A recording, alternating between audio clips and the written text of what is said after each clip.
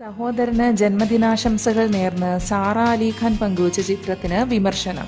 താരത്തിന്റെ വസ്ത്രധാരണവും ചിത്രത്തിൽ നിൽക്കുന്ന രീതിയുമാണ് പലരെയും ചൂടിപ്പിച്ചത്. ഇക്കാര്യം വ്യക്തമാക്കുന്ന നിരവധി കമന്റുകളാണ് ഇൻസ്റ്റഗ്രാമിൽ പങ്കുവച്ച ചിത്രത്തിന് താഴെ പ്രത്യക്ഷപ്പെട്ടത്. മാർച്ച് 5-നായിരുന്നു സാറയുടെ സഹോദരൻ ഇബ്രാഹിമിന്റെ ജന്മദിനം. ജന്മദിനത്തിൽ സാറ സഹോദരനൊപ്പമില്ല. വളരെ മധുരമായ ആശംസയാണ് താരം ഇൻസ്റ്റഗ്രാമിലൂടെ പങ്കുവച്ചത്. അമ്മ അമൃത സിംഗിനും സഹോദരൻ ഇബ്രാഹിമിനുമൊപ്പം അടുത്തിടെ മാലിദ്വീപിലേക്ക് അവധി ആഘോഷിക്കാനായി സാറ പോയിരുന്നു.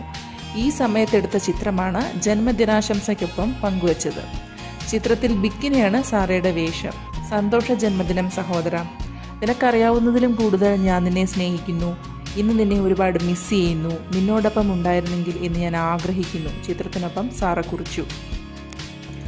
എന്നാൽ ചിത്രത്തിന് താഴെ സദാചാര കമന്റുകൾ നിറഞ്ഞു. സാറയുടെ വസ്ത്രധാരണം മുതൽ മാതാപിതാക്കളെ അപഹസിക്കുന്ന തരത്തിലുള്ള കമന്റുകൾ വരെ അക്കൂട്ടത്തിലുണ്ടായിരുന്നു.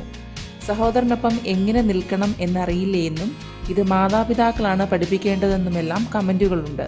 സാറയെ അനുകൂലിച്ച് നിരവധി പേർ രംഗത്തെത്തി. വസ്ത്രമോ ചിത്രമോ അല്ല പ്രശ്നമെന്നും കാണുന്നവരുടെ മനസ്സിലെ ദുഷിച്ച ചിന്തകൾ പുറത്തു വരികയാണെന്നും അവർ മറുപടി നൽകി.